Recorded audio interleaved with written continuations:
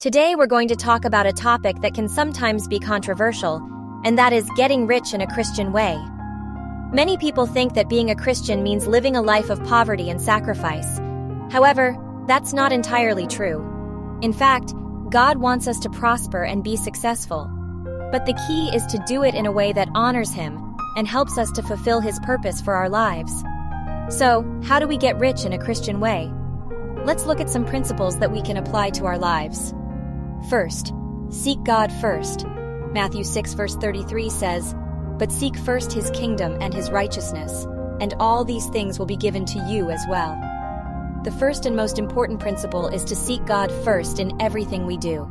When we prioritize our relationship with God, everything else falls into place.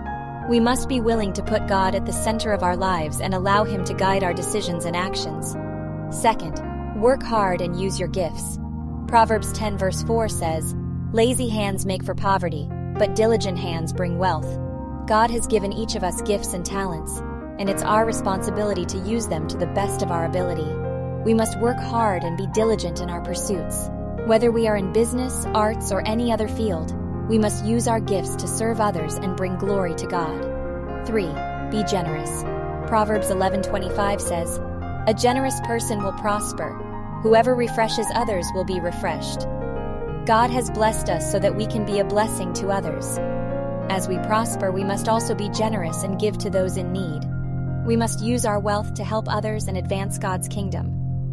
4. Avoid greed and materialism. 1 Timothy 6:10 says, "For the love of money is a root of all kinds of evil." We must be careful not to fall into the trap of greed and materialism. Our focus should be on God and His kingdom, not on accumulating wealth for its own sake. We must use our wealth to glorify God and not let it become a source of pride or idolatry. Getting rich in a Christian way is possible when we follow these principles.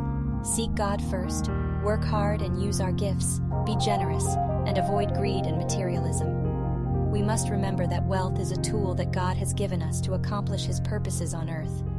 May we use it wisely and for His glory.